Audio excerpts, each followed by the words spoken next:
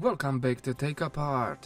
When your MC11 tells you the firmware on the lens need to be updated, then it's time for getting Sigma USB dock 35mm f1.4 art.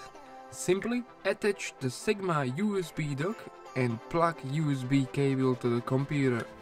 Run Sigma Optimization Pro and green light appear on the dock. Program will detect lens automatically. It shows you even picture of the lens and current firmware version. If new version available, it automatically asks you for update. Click yes and agree. Now this will take no time. This is in real time with no cuts, so you can see it is fast.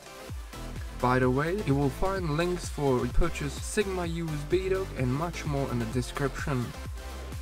Once done, new firmware version appear and message saying you can disconnect lens safely. And all done.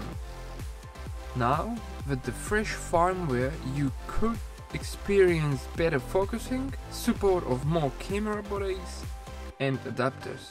Thanks for watching and let me know what improvements you experiencing.